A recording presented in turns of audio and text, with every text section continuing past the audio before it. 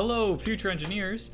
Today we are going to be looking at how to set up our VEX VR world.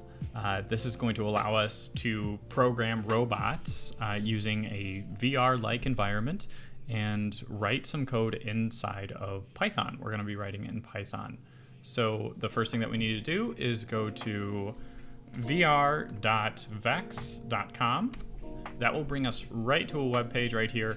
And when it typically opens up, it's going to open up something like this, where it looks like a block coding page, as well as it will have a little video tutorial if it's your first time ever launching vr.vex.com. It will have a little bit of a tutorial that you could watch if you wanted to, but I'm going to go through a lot of that stuff today too. So it's there if you need it.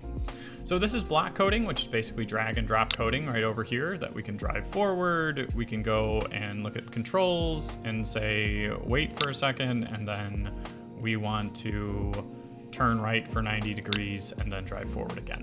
Pretty simple, straightforward block coding. Now, we are not going to be block coding in this class. We're going to be using a text editor and scripted coding, so scripting.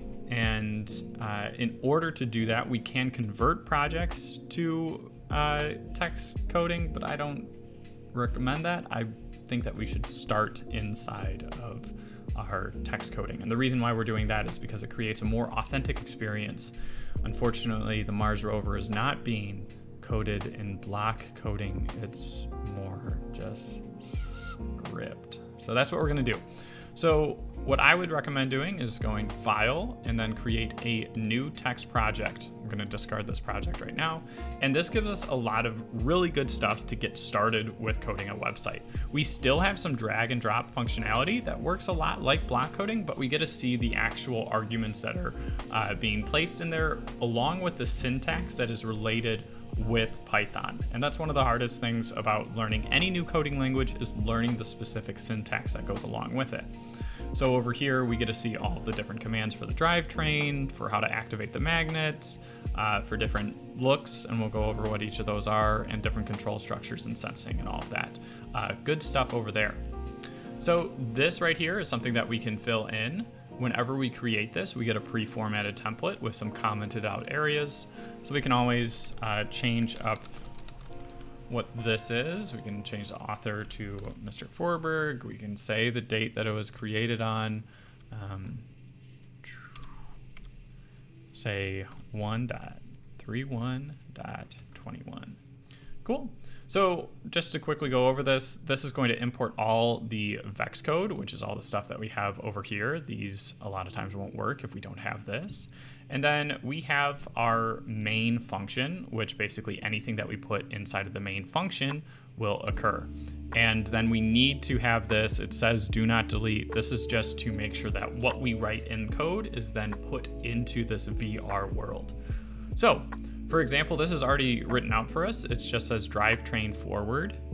So drive forward for 20 millimeters. So when I hit start up here, it's going to load our playground, as they call it. And you can see I have wall maze selected. The default is grid map. And when I hit play right there, it'll drop forward for 20 meters. We can also change the perspective too. Go over here and then hit play, and we can see this. So this is going to be a really helpful tool for us to actually write the code.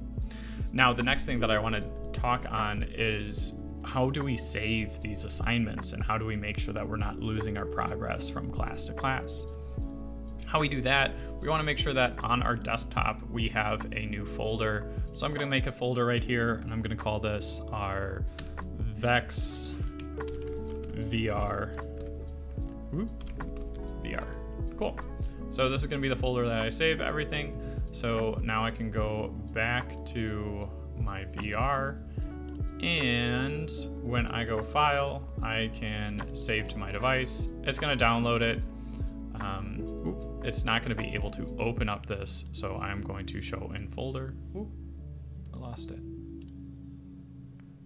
Cool. So I can show in folder. And right here, we've got our VEX VR project. I can drag that onto my desktop, And then from the desktop with that VEX code, move it onto that folder that we created, VEX VR. So now in my VEX VR, I can have all my programs saved right there. Cool.